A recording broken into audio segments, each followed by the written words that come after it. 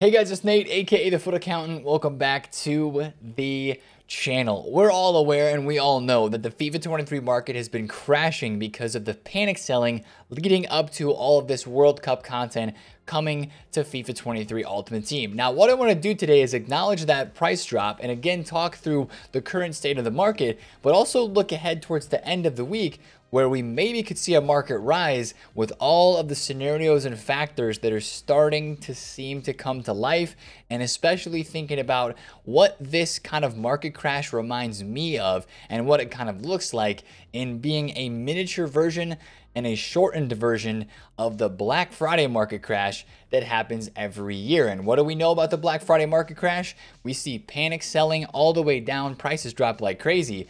Then once Black Friday hits, we see prices rebound a lot on certain areas of the market because people open all those packs, they get a lot of coins, and the demand hits once again. And I think there's going to be a lot of demand hitting this weekend as well. So I want to talk through this and take a look at the market. Now, also, speaking of prices on the market, you're like, Nate, are you making this video today because prices are going up and you want to make sure that we can buy cards before they go up too much? No, that's not what's going on here. What we're really looking at in the market right now is prices that are going up because there's nothing to do and that the panic selling has kind of stopped and there is some demand, right? There's a little more demand than what there was earlier, and there was less panic selling because right now people are finishing their division rivals games to get rewards before the season resets on Thursday in 2 days, and to get their milestone games in. So we're going to talk about some tips and tricks with the finishing of this season number 1, stuff to watch out for, and of course cover what maybe could be our content today on a Tuesday in Foot 23.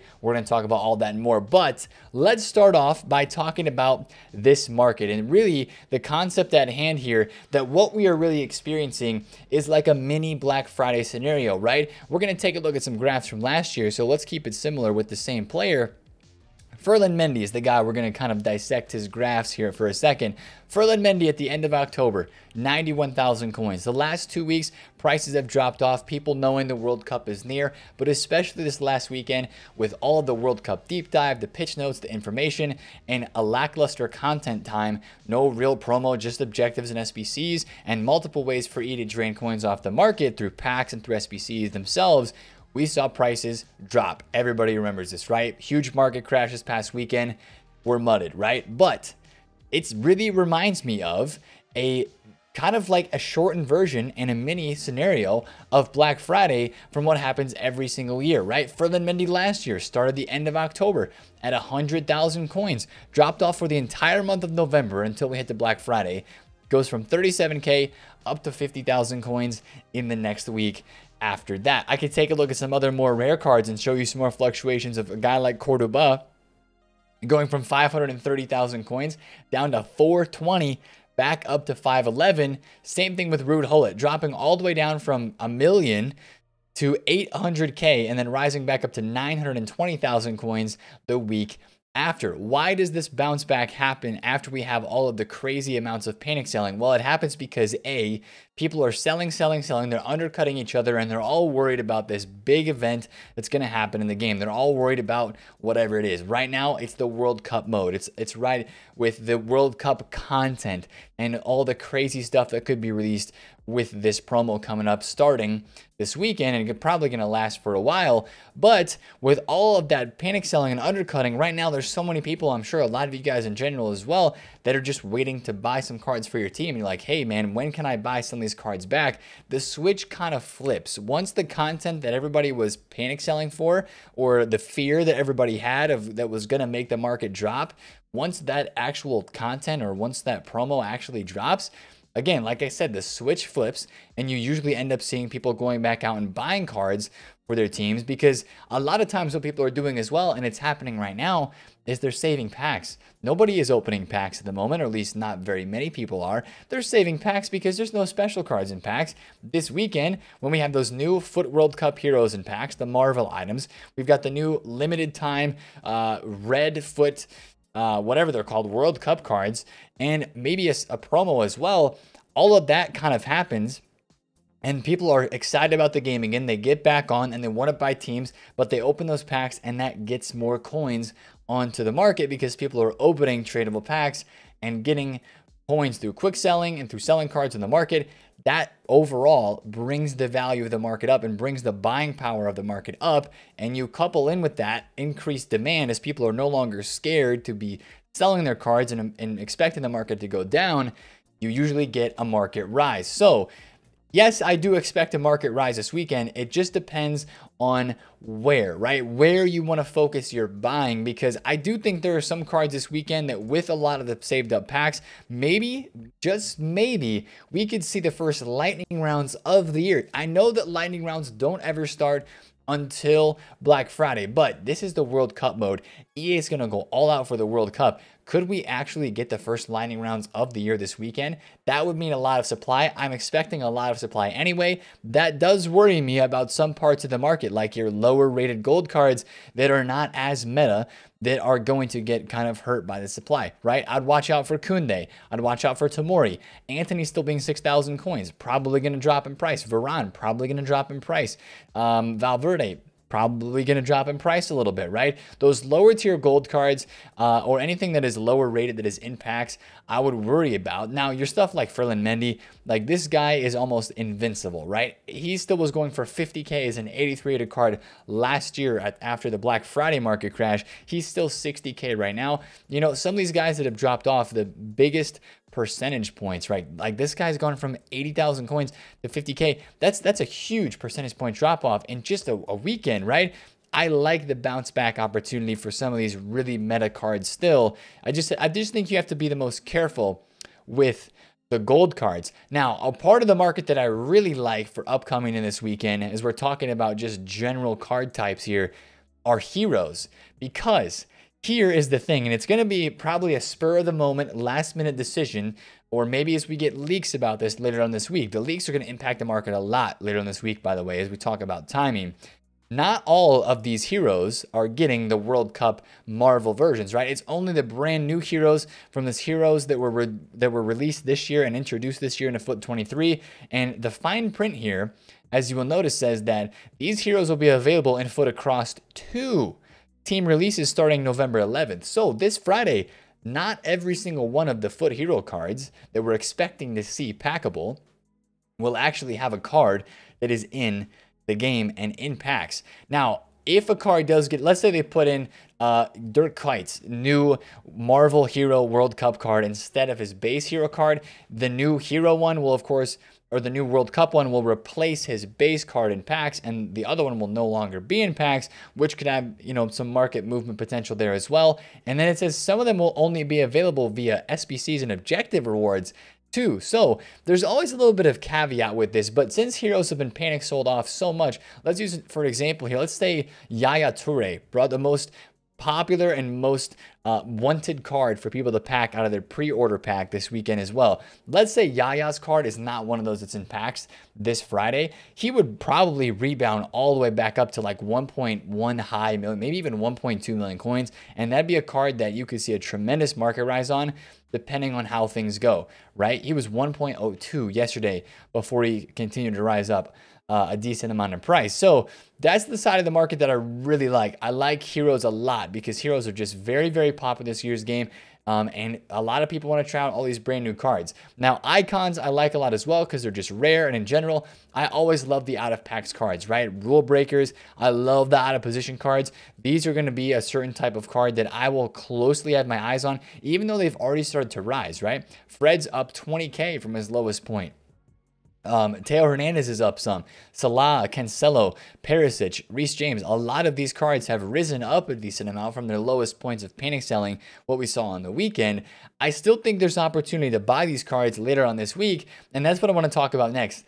The timing, right? Timing is going to be very, very key for the rest of this week on this game.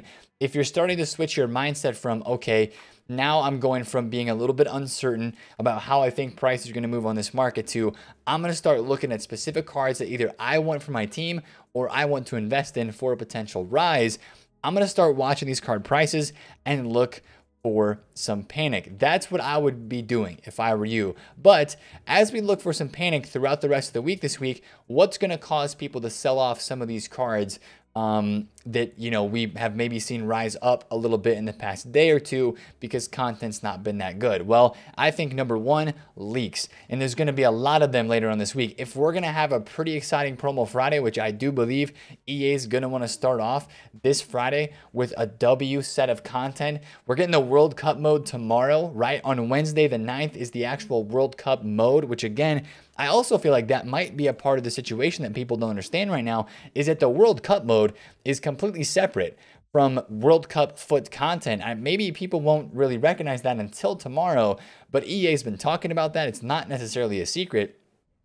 I even played the World Cup mode at the FIFA 23 World Cup launch capture event. There's going to be a special double upload today coming out on the channel as well, so make sure you watch out for that. It's going to be a lot of fun, but there are two standalone modes, and I think once people recognize that this weekend and see that there's no correlation there, that could make some of the market move up. That could help our market moving up type thing, but I really think that the leaks, and I really think that like a loading screen and just hype for everything that's coming on Friday, and maybe even a last minute SBC that EA could drop, I still think there's, especially today, I think today on Tuesday would be one of our last opportunities maybe for EA to drop like a hero pack, an icon pack that we didn't see yesterday. You know, I still think there's going to be opportunities to buy these cards. If you're wanting to buy a hero card, if you're wanting to buy a gold card that is meta, or especially an out of packs card, I think there's going to be opportunities for a little bit more panic selling.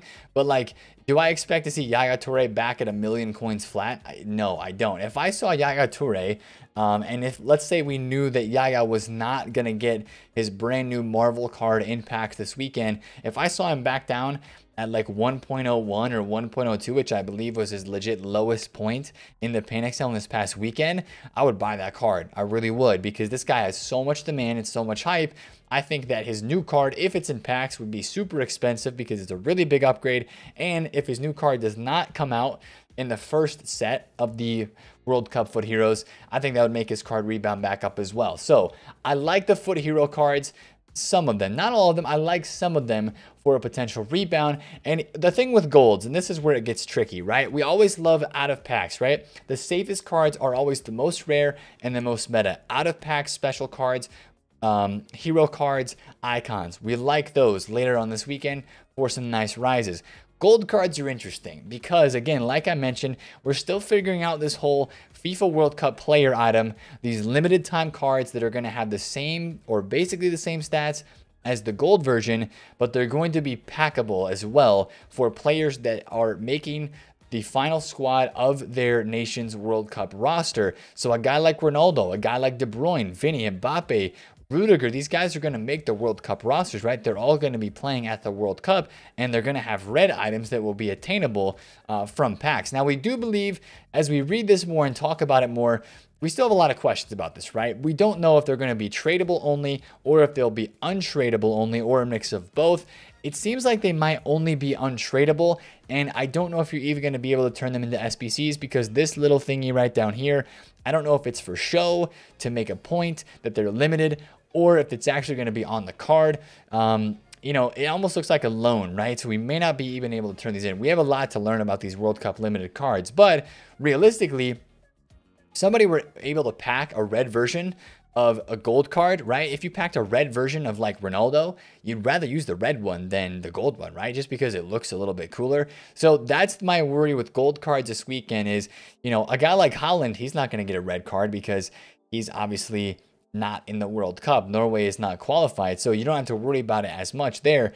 But those World Cup limited items do scare me a little bit because it's basically the same version as the gold. Even if it's untradeable, that could cause some people that they pack that item to go then use that special red version instead of the gold. That's what worries me a little bit with the golds, but I still think that your meta golds, after whatever supply and panic that we have later on this week, I still think guys like Mendy and Walker, Militao, Mbappe's down so much, man. Mbappe's 1.26. He was 1.22 yesterday at his low point, right? 123, went back up to 1279.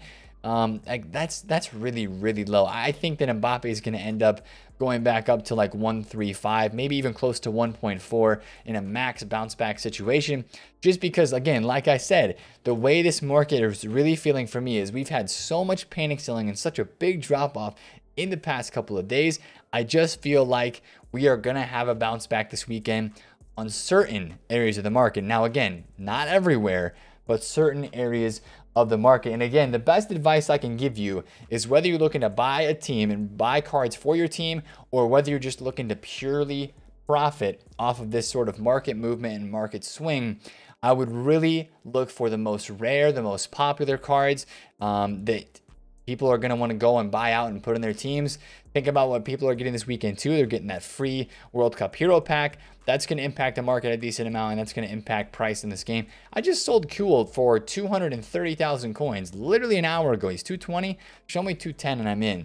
You know, trading right now in this market is actually pretty crazy as well. There's so many fluctuations that you can trade with. We'll talk about that in a second. But start to plan out what cards you maybe want to buy and start to watch their prices as we get leaks. Again, guys, leaks I think are going to really continue to cause some panic later on this week with all the information that we maybe learn from those as we get closer to still not knowing everything about what this Friday promo is going to bring us with World Cup content on FIFA 23. So I know I'm talking a lot about everything with the market, but I wanted to really spell that out there and kind of hopefully you guys can follow along and understand that train of thought and where I'm thinking this market can go later on this week, just because of how much panic selling that we have had. Now let's talk about fodder too, because fodder is at a very interesting point. After yesterday's content, and we'll kind of transition into talking about yesterday and today a little bit. Yesterday, we didn't have one of those big SBCs that we thought we were going to see. Fodder rose up very nicely yesterday as people thought there was going to be an SBC. Take a look at Kingsley Coman, right? From low 12Ks, maybe 13K, all the way up to about 14. A slight bit of a drop off, but they're still really not that low. 86s are all 13,500 coins. That's not that low. I think today and tomorrow we maybe have the last chance at EA releasing some sort of SBC that could make this stuff go up enough in price. So I'm kind of holding on to my 86s still. I'm still holding on and lazy listing some of my fodder.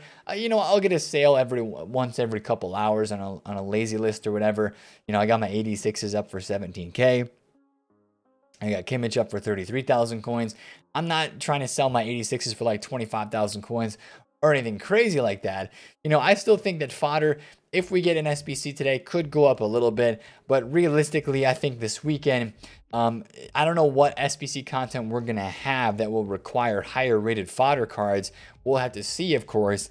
But I do think that with a lot of the supply that I'm expecting to see hit the market this weekend, a lot of saved up packs, a lot of reward opportunities that people have been able to save up over the past couple weeks before this weekend's promo, I think there's going to be a lot of fodder supply. So I would say my best advice to you would be sell the fodder if it does go up at all throughout the rest of the next couple of days, and then get it out before the weekend, because it might get a bit ugly on the weekend depending on how high fodder goes this week, especially on some of your higher tier cards. Like, I mean, I'm a little bit worried about a guy like Benzema or Lewandowski, who is up a bit. You know, we like Benzema, I bought at 43,000 coins.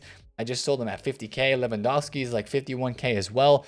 I think it's pretty safe to take the cash on those earlier and then look for a maybe potential reinvestment on the weekend after a lot of that supply has hit. Now, let's talk about today's content on Tuesday a little bit and just kind of the content in general, because yesterday we finally had the 83 plus packs by specific nation. France, England, Germany upgrade. This one's way expensive, man. I don't know what in the world's going on here. An 82 rated squad with an 83 overall player. You have to turn in a full squad of 82s, and one player has to be an 83 to get a one player 83 plus pack. That is not good value at all. The other one's great value, 83 plus Brazil, Argentina, Spain, but you know why it's good value, right? Because Spanish walkouts or Spanish boards, every time you pack a boards, it's Spanish. So that's a bit unfortunate to have that there. Yesterday, we literally had like nothing else. I think there was the EA Sports, you know, the swap token that you could get in here.